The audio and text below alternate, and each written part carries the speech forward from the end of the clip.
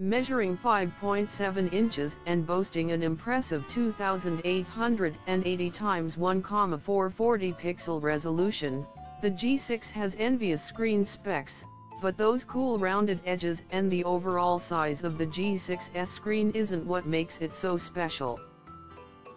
It's the 18:9 aspect ratio. This also equates to a 2:1 ratio, which means two perfect squares fit next to each other on it, something that LG exploits in the user interface. Why should you care about the aspect ratio? Isn't that sort of thing just for cine-geeks? It's actually the movie industry that may end up making or breaking the 18:9 screen.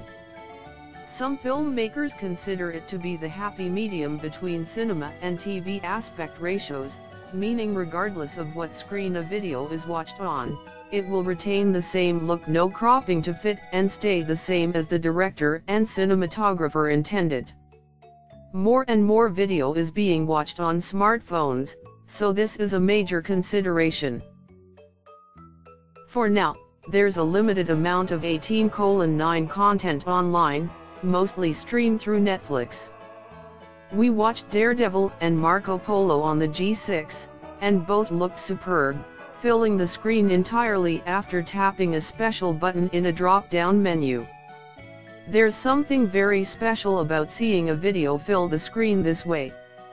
It's more immersive, more cinematic, and genuinely impactful.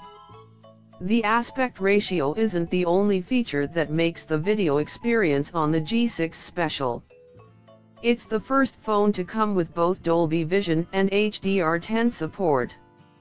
This technology, previously only seen on televisions, is designed to make the image more lifelike with better colors, more accurate contrast levels, and wider viewing angles.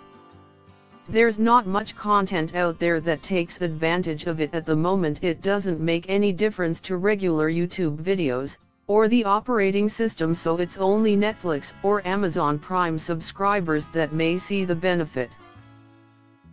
There's also the problem with video content that's not formatted for an 18:9 screen.